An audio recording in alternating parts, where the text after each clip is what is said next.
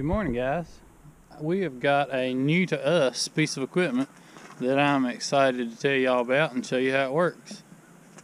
This is a KMC Better and Fertilize Distributor. It came off of a tobacco farm, and so it was set up for 2 rows 4 foot apart, and I have modified it a little bit. I've got it set up now for just 1 row.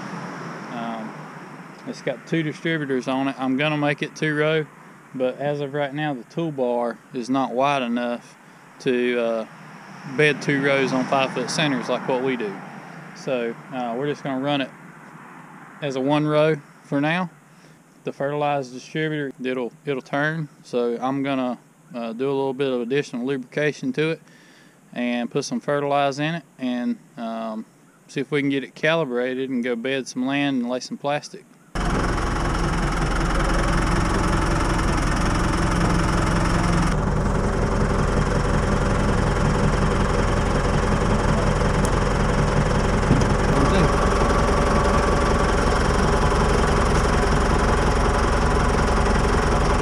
I've got these grease fittings. There is a grease fitting on either side of each fertilize hopper, and I've got all but 2 of them will take grease. This one right here, I cannot get it to take grease at all. So I'm going to show you what we're going to do about that. They say an ounce of prevention is worth a pound of cure.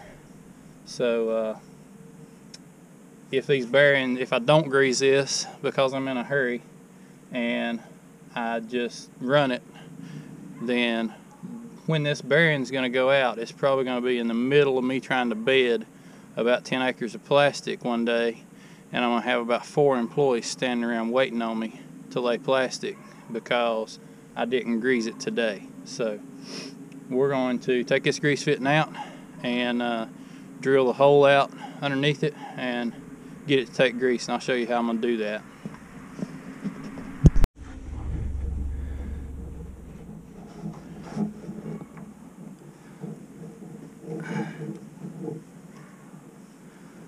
Fortunately, this one wasn't too tight, because that would have been a booger.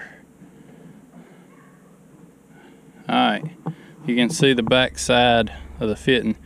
The grease is going through the grease fitting. It's just this hole's plugged up, more than likely from years of not being greased properly. So what we're going to do is, a drill bit would work, but I just took a screw and I cut the point off of it so I can get the threads of the screw to go all the way to the bottom. And you don't want to get carried away with this because you don't want to booger your shaft up, because then you're kind of defeating your purpose.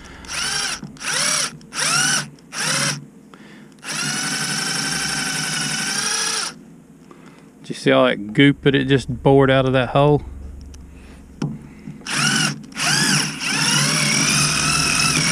All that rust. That's the reason grease wouldn't go in there no matter how hard I pressed on that grease gun.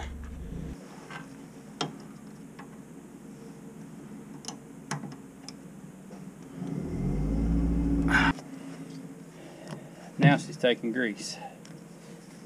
I've never kicked this on, so we're gonna find out what happens together. I'm fixing to engage the PTO and see if these fertilizer distributors will run.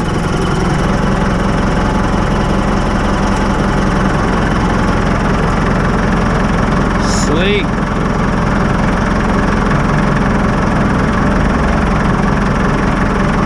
They're turning.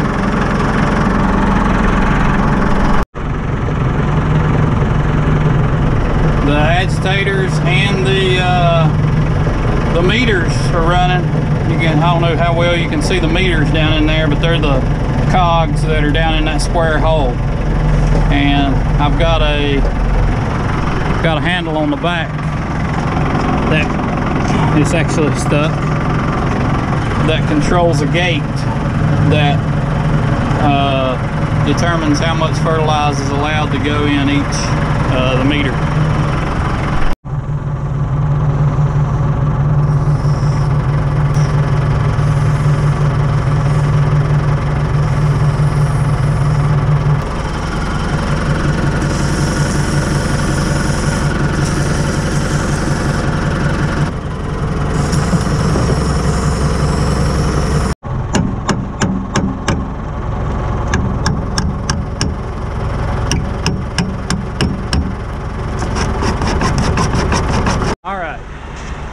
Here's how I'm gonna calibrate this thing. It's real similar to calibrating a sprayer. I'm going to find the RPM that I'm gonna drive across the field and the gear that I'm gonna drive across the field. And I'm gonna drive across the yard a certain distance, which I'm gonna measure with a little rolling wheel that I've got that measures distance. And I'm gonna time it on my phone exactly how many seconds or minutes and seconds it takes me to drive that distance, probably 100 feet. I know that there's 8,000 feet of plastic mulch in an acre. So I'm gonna come back here and I'm gonna set a bucket under each fertilize hopper, and we're gonna run the PTO at that RPM for that set amount of time. And however much fertilizer is in those buckets, I'm gonna weigh it. And we'll know that that's how much fertilizer it's putting per 100 foot of row. And I may have to come back and adjust the gates on it a little bit, but we'll just multiply if it's 100 feet, we'll multiply it by 80, and we'll know exactly how much fertilizer we're putting per acre. Did you follow all that?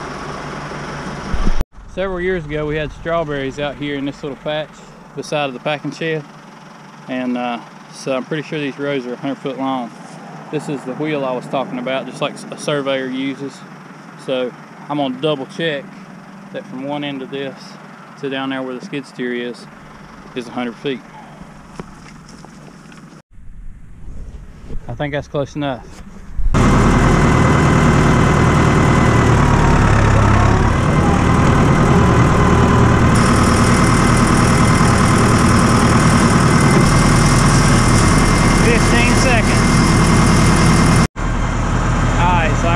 Gates set on 20.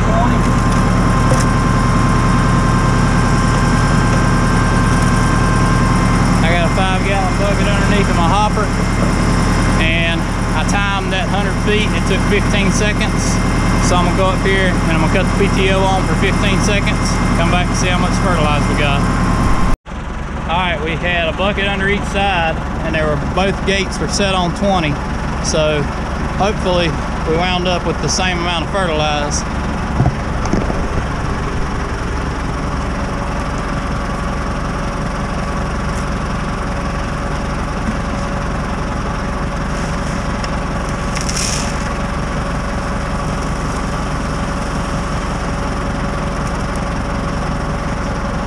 Exactly 5.5 pounds.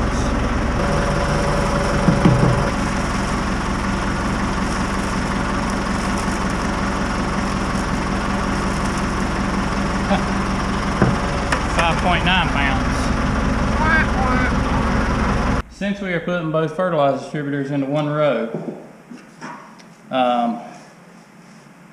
that means we've got 5.9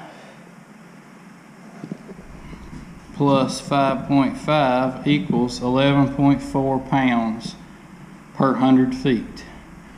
There's 8,000 feet in an acre, so we're going to multiply that by 80.